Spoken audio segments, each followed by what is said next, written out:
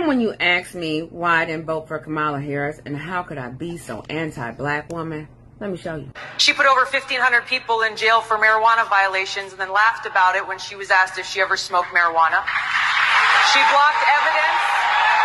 She blocked evidence that would have freed an innocent man from death row until the courts forced her to do so. She kept people in prison beyond their sentences to use them as cheap labor for the state of California.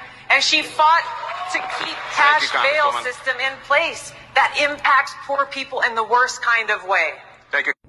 So while you were standing in line in your Chucks and Pearls thinking that she was a black woman because she went to all the right schools, she pledged the right people because everybody knows that the black vote is the unknown variant.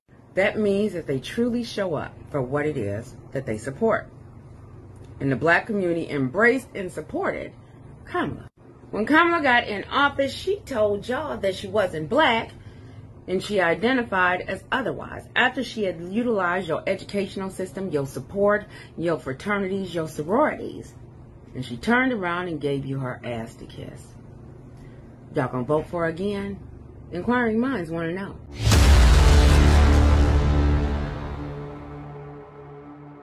Hey guys, my name is Devory Darkins. Welcome back to my channel.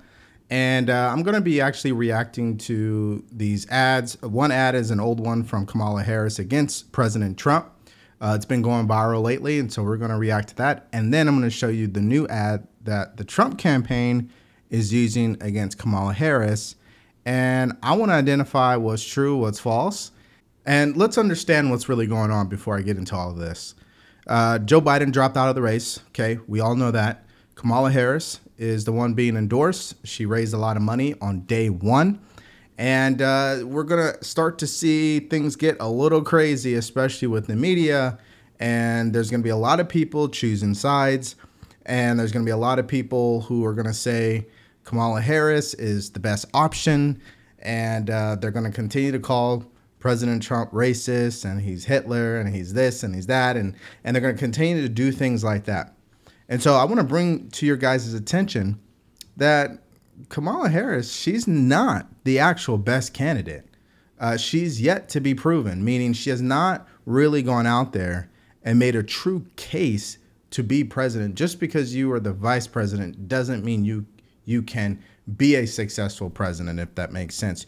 Usually when they select vice presidents, they're not selecting them because they truly believe they can be a president. They're selecting them because they know they can be controlled and they can use them when they need to, and they're not going to get in the way of the actual president. So that's usually the way that it goes. However, she's been endorsed, and it looks like they're riding with her. But before they do, other challengers are appearing, and they also want to put their name in the hat as well, like Joe Manchin, for an example. So some people are saying the Democrats need to have an open convention, let everyone who wants to run for president on the Democrat side, let them all show up. Let's do some debates.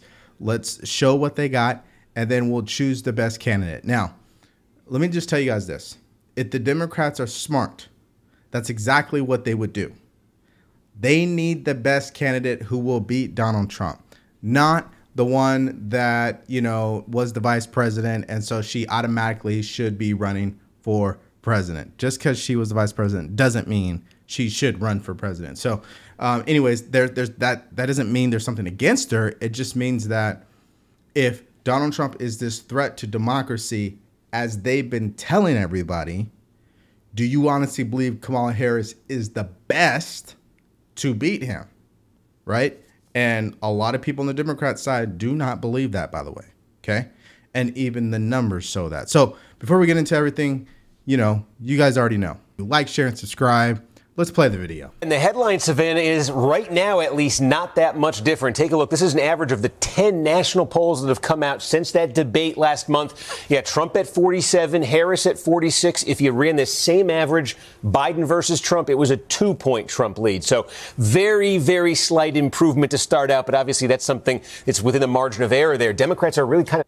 And by the way, this is without people actually seeing her in a debate and starting to see how much she's not a great speaker, by the way. Okay. Once you really start to pay attention to her and the spotlight is starting to appear on her, people are going to start to realize, well, wait a minute, maybe this is not the best option. See, listen, let's understand where we're at. The only reason why she's going to get a significant amount of support is because people emotionally hate Donald Trump and they don't even know why. They're just programmed to hate him.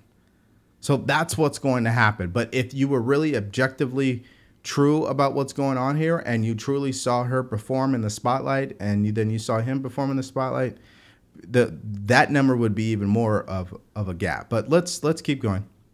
In the same place. And so what about the key groups? Does she perform better with particular groups? And does that open up a path or other states potentially? And I thought this was interesting. In our own most recent NBC poll, here are some groups when you match Harris against Trump where she actually fares better than Biden did. Headline there is black voters, almost a 10-point difference there. Harris improvement.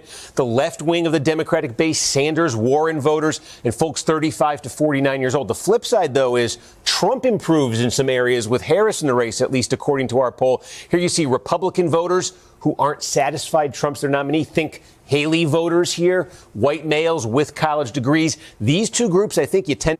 Yeah, as you can see, there's people who don't like Trump, but they are not going to vote for Kamala Harris. That's the bottom line.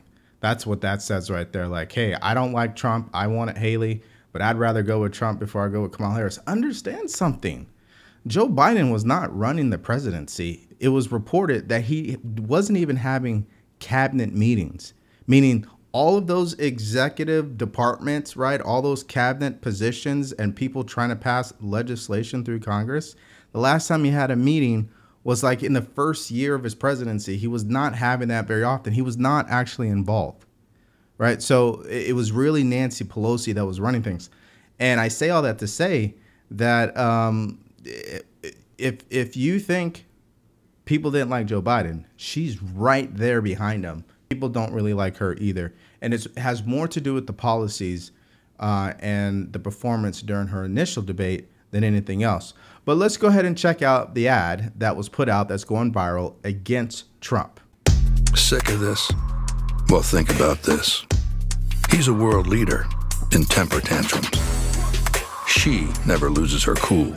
She prosecuted sex predators. He is one. Grab him by the... She shut down for-profit colleges that swindled Americans. He was a for-profit college. At Trump University, we teach success. Literally. He's owned by the big banks. She's the attorney general who beat the biggest banks in America and forced them to pay homeowners $18 billion. He's tearing us apart. She'll bring us together. This is Trump. And in every possible way, this is the anti-Trump. So if that's what you're looking for in your next president, there's really only one. Kamala. Okay, so you guys seen that, right? Good ad on them, obviously, but it's most of it's not even true. Okay, so number one, she was not an attorney general at the federal level, so I don't know what banks particularly that she took down that I can recall. I mean, do your own research on that one. The other one about Trump being a world leader of throwing a tantrum, I find that to be funny too. I really do believe I would say the only mistake, if you're going to call it one, and I see both sides, no one wanted Donald Trump to become the president back in 2016. Like, no one. And they literally did everything in their power to prevent that from happening. This is the media included. So the media and the government, and this is Republicans too, by the way. You got to understand this. Both sides, they do not want someone who's anti-establishment running for president, okay? They don't, because that means he's not controlled. It doesn't matter what side you're on this one. So he's running for president with his own money, okay? His own name. He doesn't need their money. He doesn't need them to win the presidency. And so you had the Democrats, you had the Republicans, and you had the media all trying to make sure this guy did not win the presidency. And what happened? He won anyway. So from day one of him getting in and then speaking his mind, it was an absolute war between the media and President Trump. And so the media they will fact check him every step of the way, but they will not do the same thing for the Democrats. They will not fact check Kamala Harris. They did not fact check Joe Biden. They don't do these things. Okay? Every step of the way, it was resistance. It's like as if they had zero respect for him winning the presidency. In most cases, including Hillary Clinton, they called him an illegitimate president, meaning he wasn't a real president. So these ads that they're going to run and that they had ran in the past is coming from that place, not necessarily policies. It's coming from assassinate his character, make people scared of him, get people to see that he's the next Hitler, get people to see that he's racist, even though none of it is really rooted in facts. It's all twisted. So let's check out what his camp is releasing against Kamala Harris. Kamala was in on it. She covered up Joe's obvious mental decline. Our president is in good shape, in good health, tireless, vibrant, and I have no doubt about the strength of the work that we have done. But Kamala knew Joe couldn't do the job, so she did it. Look what she got done. A border invasion, runaway inflation, the American dream dead. They created this mess. Kamala owns this failed record. Okay, so you guys seen that, right? Now, you could argue that is absolutely rooted in truth, right? Because number one, she was actually in charge of managing the border when they first came in, and she was nowhere to be found at the border. And the border only got worse. We've been through those numbers already. We looked it up. We went on the website. Do your own research, but I did a video on that already, okay? That is undisputed. You cannot fact check that. It is because it is a fact, okay? That's number one. Number two, inflation is also a fact. That things have not improved for the American people. Everything costs more money. There's no way to argue that if you are the Democrats. So they need to stop trying to continue to use fear mongering to get people to not vote for Trump and start talking about what you're going to do for people, basically. So there's that as well. And then the other thing, she is absolutely complicit in the cover up with President Biden. I mean, let's just be honest with it. Right? Think about this. The Democrats claim that they are the party of democracy, right? That they are the ones taking care of the American people.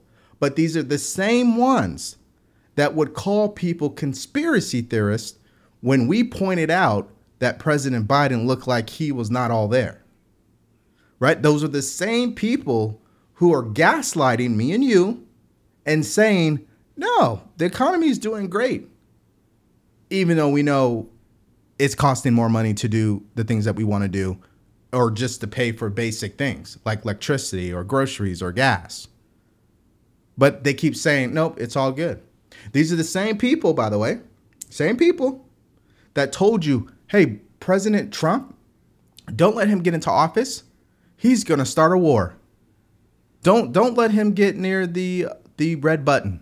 Right? But it's the same people that have what? Israel and Hamas, Russia and Ukraine, Iran. So we have to pay attention. We can't get caught up in our feelings because that's what they're going to use. They're going to roll out the old playbook. They're going to use race. They already are doing it right now. They're already calling her the first Black American woman to run for president. She's not Black American, okay? She's Jamaican. They would have been better off just saying Jamaican, Indian, American. But they're not going to do that. They're going to use the word Black because they know if they use that word, it's going to get Black people's attention, right? Number one. Number two, she's female. They're going to use that too. Hey, woman right here running for president. They're absolutely going to use that. And they're going to try to paint Donald Trump as a racist when, in fact, it's not true. It just isn't. So pay attention, protect your mind, understand what's going on here, and start realizing that the media, I mean, they're basically propaganda companies, right? So they just say what the politicians want them to say, but it's usually on the Democratic side. I mean, Fox News kind of will say what the Republicans are saying, but that's it. That's all they got. You got ABC, CBS, MSNBC, CNN. All of these media companies are going to come out and they're going to prop her up like the second coming to Jesus Christ. And they're going to use that she's a woman. They're going to use the color of her skin. And they're going to try to play those identity politics playbook and get people triggered and get people to vote for her because they are scared of President Trump. But under his presidency, what was there to be scared of? Under President Biden and her presidency, what was there to be scared of? Rising costs, wars in the Middle East, the border is wide open, right? Just do your research. Well, that's all I got today, guys. That's my mindset. I want to hear from you guys. What do you guys think about these ads? What do you think about the polling numbers? What do you think about this just entire story that she's now being the one that's going to be anointed? I want you guys to answer that and more in the comment section below. I'll check you guys out in the next video, and I'll see you in the next one.